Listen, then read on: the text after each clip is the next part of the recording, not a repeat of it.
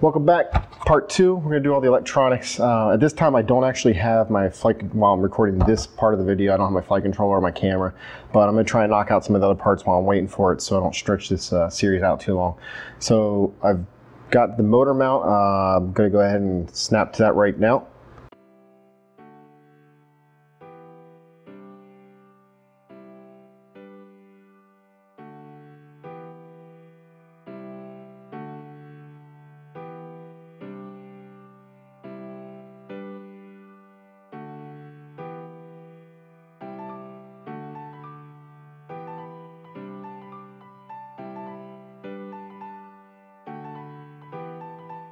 And welcome back. So now we got a motor mount. That'll go right in there. We'll glue that in later, but that's all glued up and ready to go. So we're going to set that to the side. And then what we're going to do first is the servos. So if you have the kit, it comes with these 2 little servo extensions, and then you could just go ahead and put that on any old servo, feed them through. Actually, you probably got to feed it through first. And it should get you about the right length to get to a flight controller or receiver, whatever you have in here. You might even be able to make it stretch and work without doing anything. But what I like to do is try and make this a nice clean build. The other thing is I'm not going to use this servo, which actually looks like these Tower Pro MG90s. Good servos, metal geared and pretty reliable. That wire actually seems to be a really good length for it. But what I'm going to do, instead of using that, I want to use these 2 Corona metal gears. They're Corona CS939 metal gear. They're analog but metal geared, and they're good heavy duty servos. I like these. But as you can see, this one I shortened the lead, and this one I've actually extended, and then it looks like I extended it more later. So I want to make these down to single stretch first off, but the right length for going from the servo pocket to the bay. So to help with that, move this stuff off again. I have this roll. I bought this, I believe it's Henson Hobbies. I'll put a link down below. They've got all kinds of wire and other goodies. And I think I bought like 1,000 feet when I did it. And I just use this wire. And what I'll do, I'm going to show you here, I'm going to open this servo up and solder this one end to the servo. And then on the other end, I've got this kit, and we're going to actually pin up. And this kit was really cool. I got this off just Amazon, I think, or something. But we'll put a 3-pin on there. However, this kit has all kinds of 2x2, 3x3, 4-pin. These are really good if you're using the flight controllers and you got UARTs. You can do your positive ground transmit and receive pins in one.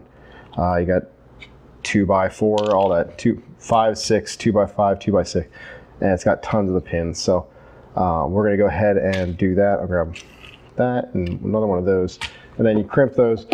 You can just crimp them in. The wire goes down in, and I'll try and show this as good as I can later when I get to that. But I actually like to solder them a little bit just to give it that extra connection. So first thing I'm going to do is actually strip these down real quick. I'm going to take the arms off them just to make them a little easier to work with.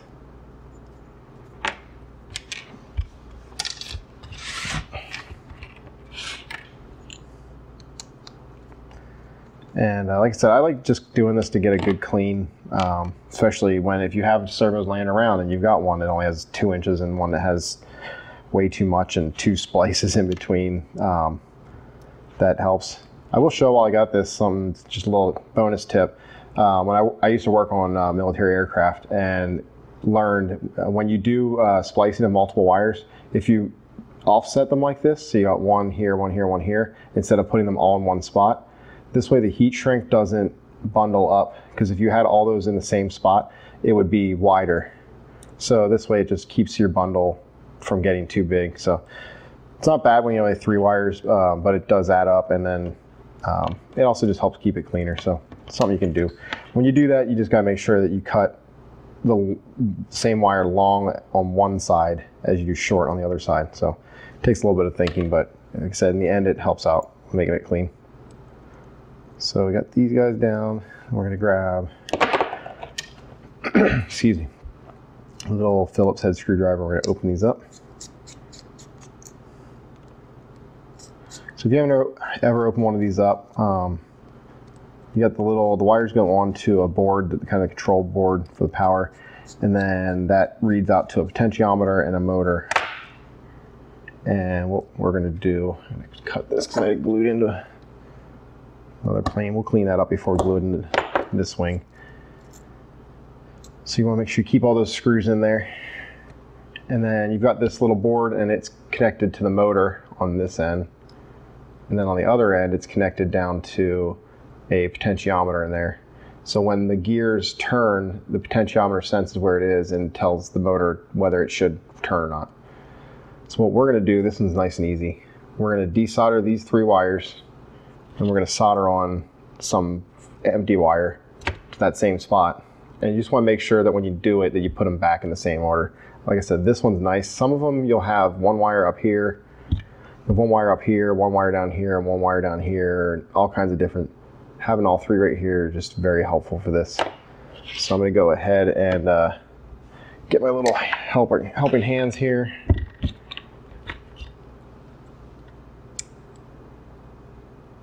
And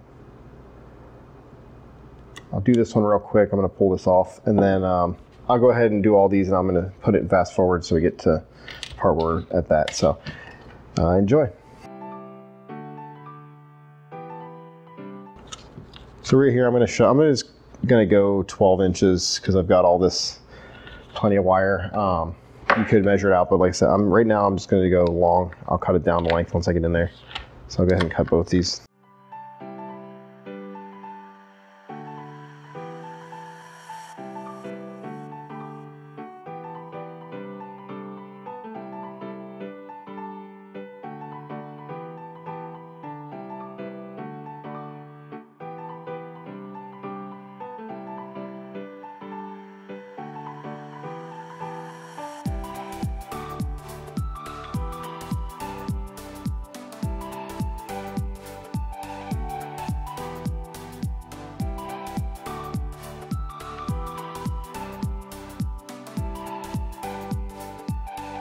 Before we go and crimp pins on the end, what I want to do is, first I'll need to clean these up, clean this glue off the back of these. We'll do that here in a second. But the other thing is, if you look, these bays are made for slightly smaller servos. So right now the tabs, I don't know if you can see that,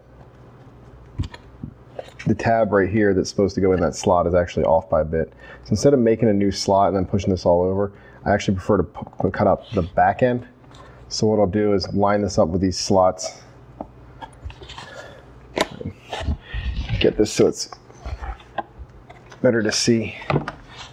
So I try to line up the slots and then just trace along the back edge with the blade. So one thing I'm having a problem here, what I talked about in the other video, is sharp blade. So I'm gonna go ahead and swap that out real quick. Okay, we're back with a sharp blade, so we're gonna go ahead and, I can actually just use this line I already have here from before when I did it. So I'm gonna go ahead and cut that and just bring this over.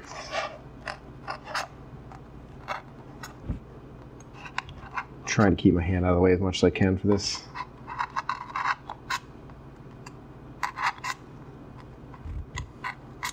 You have to also make this hole in the bottom a little bit bigger so it comes back to the back of the servo. That's fine because that's on the bottom side.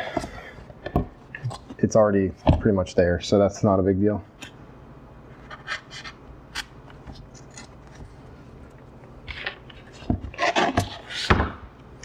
Okay, so now let's just see real quick. So there, now that fits in there nice. So clean this up real quick.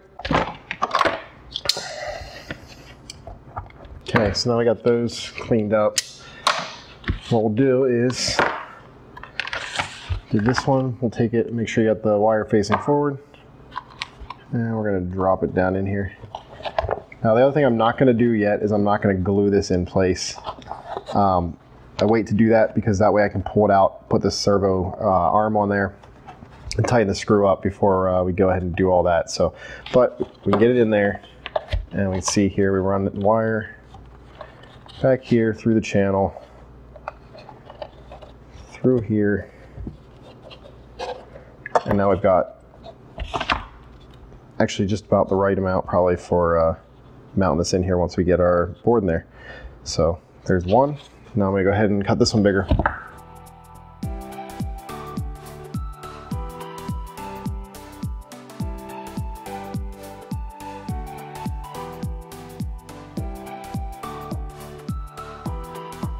Okay, so now we got those taped up out of the way. I guess we'll go ahead and start looking at placing our ESC and getting the motors cut. So I'm not going to worry about these lengths because these lengths are the ones that will depend on the flight controller. So they'll go up through here. ESC is going to sit right there. I just use a little 30 amp. I get 4-pack of these off Amazon or something. They've been good for me. I haven't had issues with them, so I use them. And then it comes up through here. So we've got plenty here. So I'm going to leave that. What we need to do, couple things we're going to do real quick. This guy, I was mentioned before, got all this air going in here, but technically you need 4 times the outlet as what you have in the inlet. That's not going to happen because this big old inlet we got here. But what I am going to do is come right down here. It's right there, right there.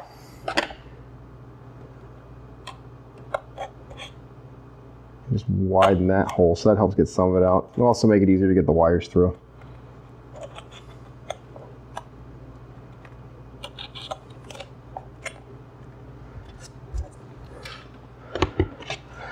So then the motor's going to go here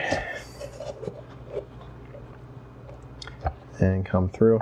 So you can see we got plenty of wire here on our motors, our motor wires. So we'll be cutting these. I'm going to shoot for trying to keep this about centered in the bay, I think. So we'll go ahead and cut these guys down to length.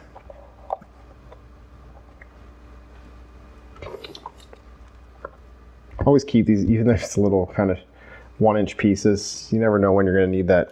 These motor wires are pretty good quality wire usually, so it's good to have it around. You might have seen earlier, I use this Radio Shack. Good luck finding one of them these days. But I use the rosin solder flux. It's messy, but it works really well. So I've had this for a few years. You can see it's kind of actually getting low. But it makes a bit of smoke. But it definitely helps flow your solder much smoother, much easier.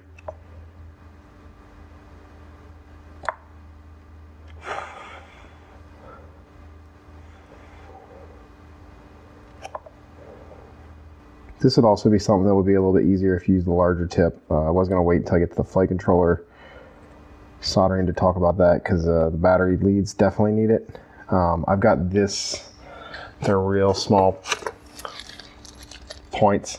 I got a pack because I actually burned through one before, but these are really good for when you got to do small stuff. But then when you're doing bigger stuff, you need the heat. So you need, this is the one I'm using versus the one I use for batteries and stuff. So it's good to have a soldering iron, a nice one. This is a Weller WES 51. It's got a separate power supply. It's a better soldering iron. But you can get changeable tip soldering irons for a lot less. You don't need to spend a ton of money. But it's definitely worth having 2 separate tips or more different sizes. It's just different scenarios. If you try and use this little tip to heat up like an XT60, it's going to take forever.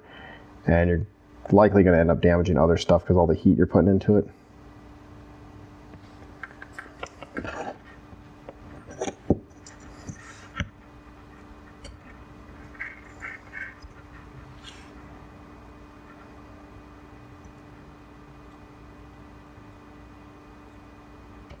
Sometimes it's better to use the tools you have than trying to shortcut it.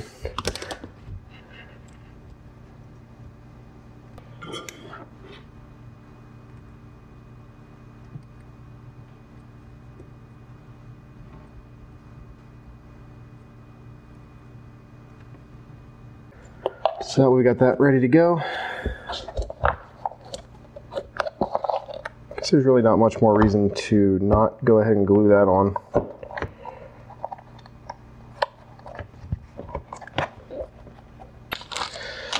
Okay, so I think that's all I'm going to be able to do tonight. Hopefully the parts will come in here soon and I can go ahead and get the flight controller in here and then actually figure out the lengths of these wires. I haven't really even decided yet where I'm going to put the flight controller, if I'm going to keep it dead center or move it to the side. I actually even haven't seen the size. I think it's roughly about the size of a 30 by 30. It's actually probably smaller than this from what I've seen. So I might put it to the side, I don't know. And then I've got the GPS module that we'll put probably, I think I tend to put it back here. I might even put it over here. We'll get there soon. And put our camera in, and we'll run our VTX and our receiver. I was going to go ahead and add in all the electronics into this one episode, or one part, but I think what I'm actually going to do, because this is already getting over 15 minutes long, is I'm going to make this one part with just the Servo and ESCs, and then we'll have a part 2.5, and that'll be installing the flight controller, the GPS, the receiver, and the VTX, and the camera. So I hope you enjoyed this video. If you have any questions or comments, please leave them below, and like and subscribe. And again, hopefully the next part will be coming out here soon. Thanks.